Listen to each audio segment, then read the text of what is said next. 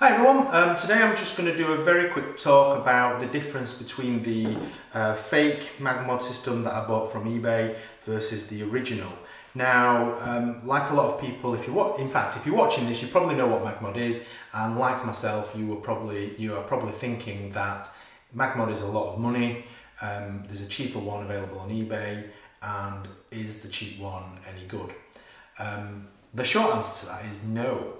I bought this really just to prove whether I would use the Magmod system, especially at weddings and stuff, which is mainly what I do, because the original is so expensive. Now, I took a decision that I would buy these and I would be willing to essentially write off the cost if I like the Magmod, if I like the whole system basically, and it was something that I would use rather than just something that I would chuck in a box and eventually sell for half the price.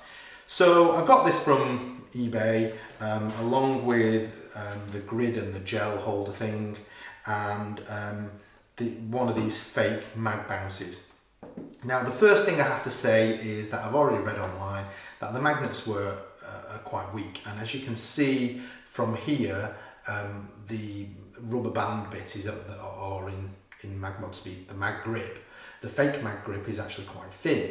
What I actually did to try and counter the weak magnets was I actually bought some of my own neodymium, the rare earth magnets basically, that it uses, and I've added some on to give it a little bit of extra pull. It does give it a little bit of extra strength, and essentially you just slot the rubber band over your flash like so, and then you can put your grid on like so, and there you go, you can shoot, and as you can see it's okay like that, and the grid doesn't come off. And if you wanted to add a gel, you can do so like that, and again it doesn't come off. Now, that was the case whether I upgraded the magnets or not. What made me upgrade the magnets was the mag bounce. This is the fake one, and when you put it on, it seems to clip quite well, and you can have it in both ways.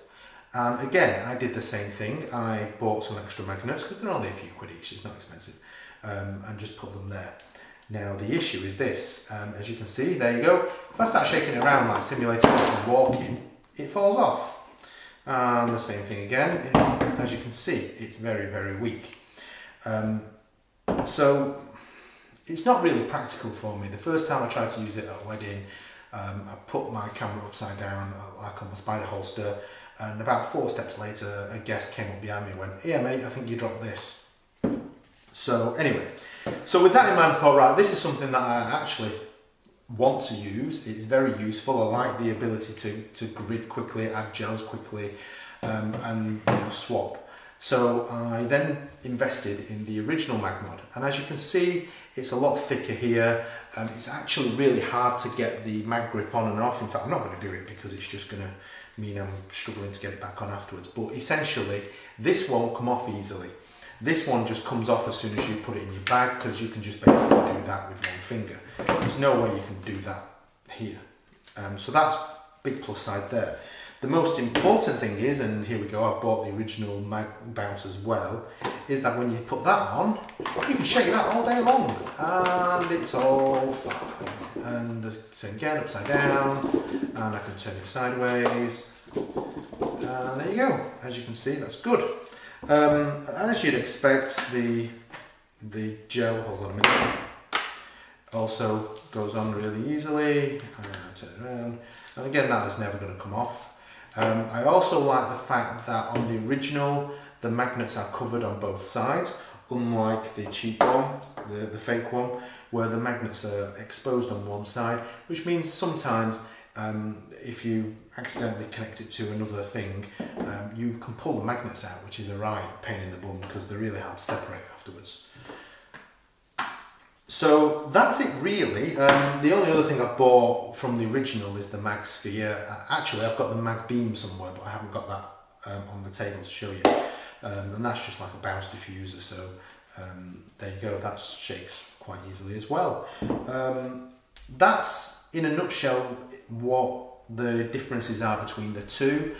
As you can tell, because I've bought the original, I do rate the original product. It is going to really save me some time and give me a lot of flexibility during weddings. This basically is a cheap pile of shit. I really wouldn't recommend it to anyone. If you're going to spend the money, unless you want to basically write off a bit of money like I have, I wouldn't bother. Just invest the money, get the original. They designed it, it's a good product. That's all I can say about that. Hope you found this useful. If you've got any comments, leave them below, and speak to you soon. Thanks for watching.